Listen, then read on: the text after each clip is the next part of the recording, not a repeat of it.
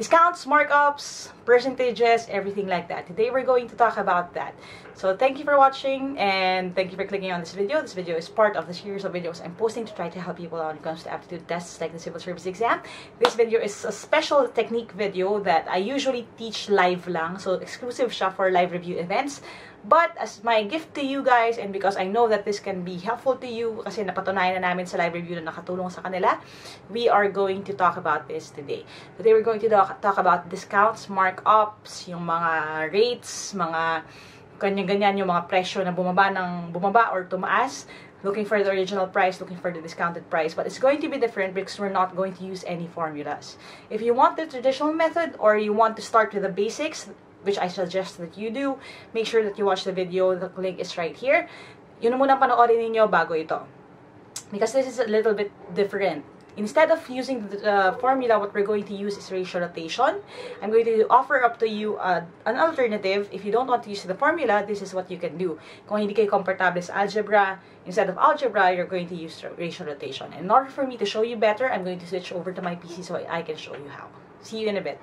Okay, so we're going to talk about discussed markups. It's a little bit different. So, babalikan lang muna natin yung mga questions that I solved using the traditional method, and then we're going to apply the new method. Ngayon, ito yung sample natin before. If you haven't seen the first video, I suggest that you do para makita niyo yung traditional method.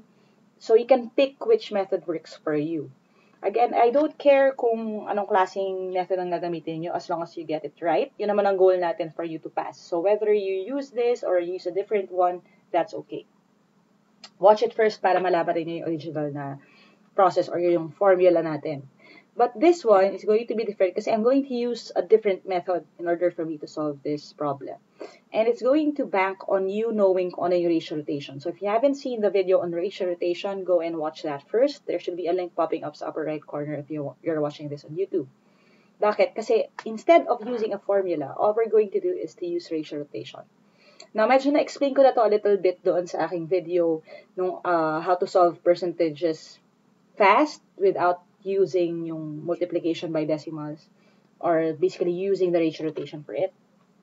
If you've seen that video, then this is going to be easier for you. Now, ano yung key here? I'm going to demonstrate using this sample set muna. Sabi, what will the new price of a shirt be after a 50% markup if the original price is 1,000? Again, if you're using the formula, this is going to be new price is equal to original price plus the original price times the percentage. So in this case, this is going to be x is equal to 1,000 plus 1,000 times 50%. Okay? In this case, the second question, what is the original price of a shirt B? If the new price is 1,000 after 50% discount, the formula is going to be the same, but they're going to fill in different information. Dahil ang new price mo is 1,000, this is going to be 1,000 is equal to the original price, which is your x plus x times the percentage. Okay, so in this case, 1,000 is equal to x plus x times 50%. Okay, kaya lang dahil siya ay discount, 50% discount, ibig sabihin binawasan, this is not going to be plus, it's going to be minus. Okay, so again, that is the problem with the formulas. You have to know the formula and then choose kung plus or minus siya and then change the formula and then use algebra to solve this. If you want to see that, watch the first video. But in this video, again, I'm going to offer an alternative. Bakit? Kasi I'm the type of person then na hindi ako mahilig mag-memorize ng formulas. And in order for me to solve things, the reason why I come up with these techniques na hindi naman lang ako ang gumagamit, maybe some of you already use it na hindi nyo alam, but, or some of you use it pero hindi nyo alam na mas mabilis pala yun. The reason why I come up with this is because I don't like memorizing formulas. So if you don't want to memorize formulas or if hindi kayo masyadong adept dun sa ganitong klaseng algebra, there is an alternative which is using ratio rotation. Paano yon? Ganito yon. Ang concept only works like this. Meron kang peso side at saka meron kang percentage side. Again, almost the same doon sa aking advice on solving for percentages. And then you're going to just itatapat nyo lang yung information. In this side, sa taas, it's going to be, it can be your original price or your new price, depende sa inyo. Pero, choose na lang natin new price over the original price. Okay? Now, ang new price natin is going to be yung price ng shirt after a 50% markup. Ngayon, kung iti-treat natin siya as percentage, ang original price, this is a constant, okay? Ang original price or full price is always 100%. Yan yung sa percentage side. Ngayon, dito sa peso side, okay, ang sabi, ang original price mo daw is or equal to 1,000. So, ang original price, yung nasa ilalim, siya ay 1,000. Ngayon, ang hinahanap mo is the new price ng shirt. So, siya yung magiging X. Again, tinapat lang natin, new price, old or original price. Okay? Now, the next question is, ano ang percentage ng new price? In this case, dahil meron kang 50% markup, may kailangan lang ng onting analysis. 50% markup, ibig sabihin, nagdagdag ka daw ng 50%. So, yung dating 100%, kung magdadagdag ka ng 50%, ilang percent na yon? The answer is 150. Okay? 150% na kasi nag-50% na markup ka. Tumaas siya ng 50. From 100, dagdag ka ng 50. So, it becomes 150. Ngayon, how do we use ratio notation? Ganito lang. Okay? Starting from here. Okay? Pwede na mag-start. You have 1,000 divided by 100. It's going to give you 10 times 150, which is going to give you 1,500. And that is the correct answer. Again, not using the formula. Nagtapat-tapat ka lang ng information. So this is a good alternative if you don't like to use the formula. The best thing about this method is, hindi nyo kailangan mag-memorize ng different formula for a different question. You're going to use the exact same thing. Tingnan natin, ha? So you have the new price over the original price. You have the percentage side and the peso side and the percentage side. Ngayon, ang hinahanap is the original price. So, ibig sabihin, yung original price in pesos, yun ang X. Binigay yung new price, which is 1,000 pesos, is equal to, and then sabi natin, di ba, the original price is always 100%. So, this is 100.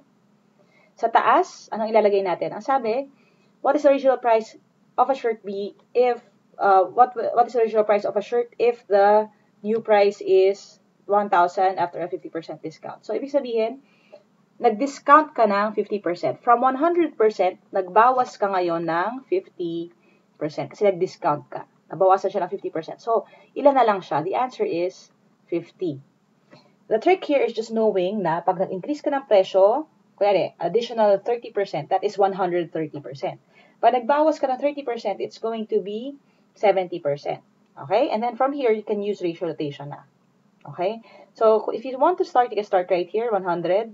So, 100 divided by 50 is 2 times 1,000 is 2,000. And I've already used the traditional method for this in my earlier video. We all know that 2,000 is correct. Okay, so 2,000 is the right answer. Ngayon, bakit siya useful? We're going to solve that together. Ito yung same question that I posted earlier.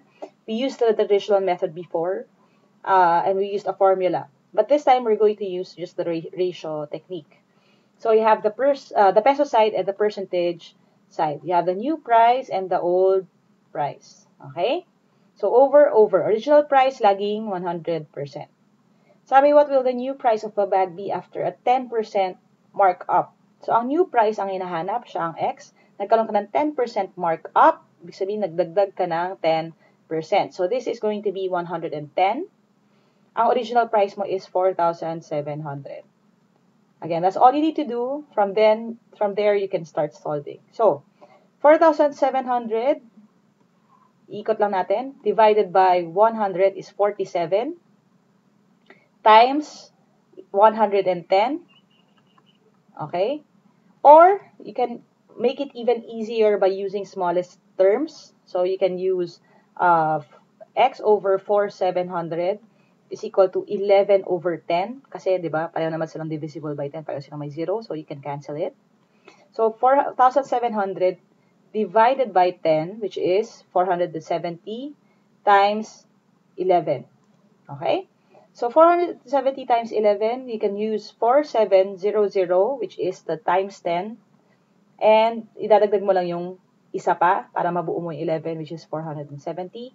It's still going to give us 5170, which is still the correct answer. Okay? So that is how easy it is if you don't use the formula. Ang goal ko here is, if you are not gifted sa memorization of formulas, ang importante, meron kang paraan para ma-solve nyo pa rin. So what I'm going to do is to ask you to solve this. It's a new question to try to use the technique that I just taught you. Okay? So hit pause now. Alright, let's see how you did. Sabi, what will the new price of a bag be after 5% discount if the original price is 2,500? So again, tapatan lang. New price over original price. You have the peso side or the percentage side. Okay? Percentage, laging yung original price is 100%. Okay? And then in the peso side, you have yung original price which is 2,500. Ang hinahanap mo is the new price kasi siya yung what? What is new? So, ito ang X. Ito ay magiging the percentage after a 5% discount. So, nag-discount ka, ibig sabihin, nagbawas ka ng 5%. So, instead of 100, this is going to be 95. Okay? The next thing that you're going to do is ratio rotation na lang tayo. You have 2,500 divided by 100. So, that is 25. 25 times 95. Okay? So again, you can do a number of things to solve this. You can multiply it long cut. So this is 25 to 45, 47. This is 10. This is 18 plus 1, 19. So this should give you 75 here and then 13 to 2,375. Okay? And an even easier way to solve it, you don't need to know this, but if you can grasp it, it's this. Ang 2,500 is yung 100%. So, ang hinahanap mo yung 95% ng 2,500. So, you can use our method sa speed ng percentage. Ibabawas mo na lang yung 5% from this. So, ang 5% ng 2,500 is yung 10% divided by 2. Ang 10% ay 250. Divided by 2 is 125. So, ima-minus mo lang yung 125 from 2,500. It's still going to give you 2,375. So, that is another technique, another thing that you can do. Okay? Now, the next type of question, ito, I'm going to demonstrate muna. Okay? Or if you want to try it out for yourself, you can also hit pause so you can try. Sabi the store put all of its goods on sale at 75% less than the original price. Hinahanap yung original price ng pair of shoes if the discounted price is 3,750.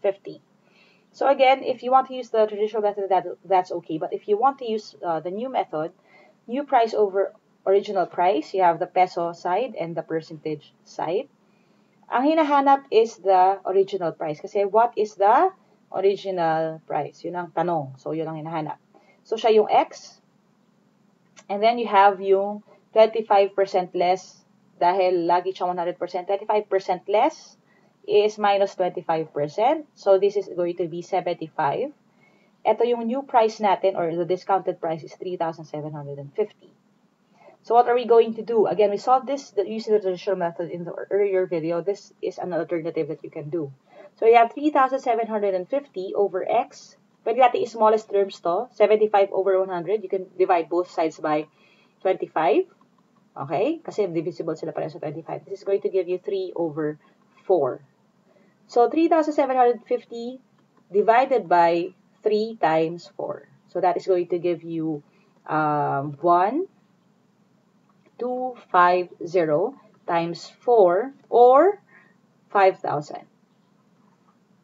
Again, same answer. Using the ratio rotation lang. Okay? So, I'm going to ask you again to try this one naman. Hit pause now.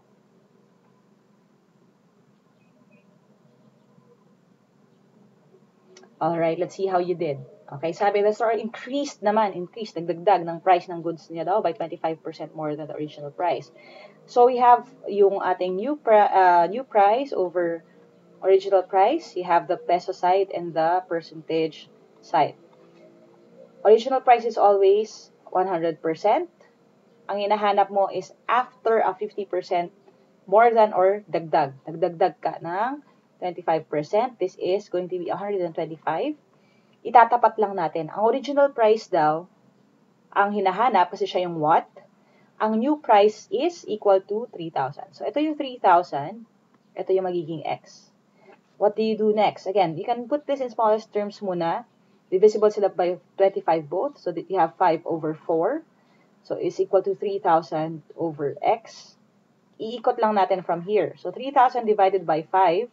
So, you have 600 times 4, which is going to give you 6, 12, 18, 24, 2,400 pesos. I really hope you got it right. Kasi if you notice, diba, it's really fast if sanayin na kayo doon sa entire process. So, the key here is practice, practice, practice. Alright, I hope you found that helpful. If you did, click thumbs up, share this video with your friends. If you have any na magte-take ng exam, UPCAT, LET, LAE, or anything like that really soon. Also, if you have, meron kayong mga kaibigan or mga pamangkin or mga anak na nasa high school or nasa grade school, baka makatulong din ito sa kanila. I'd love for you guys to reach out to me then. If you want to send me a message, you can go to www.facebook.com/Team Lyqa or comment down below so I can talk to you and reach out to you and basically know what you want more. Next time, we're going to talk about more stuff, so make sure that you're subscribed. There should be a bell button below if you're watching this from YouTube. Make sure to hit that button para malaman ninyo as soon as a new video posts. That way, pag meron kayong may bagong video, hindi nyo siya mamimiss. There are hundreds more videos, so you can go to my channel to see all the other videos already posted and catch up. There should be links in here, so you can see those. God bless, guys. Adja kaya niyan, and keep practicing because that can only help you. See you in my next video.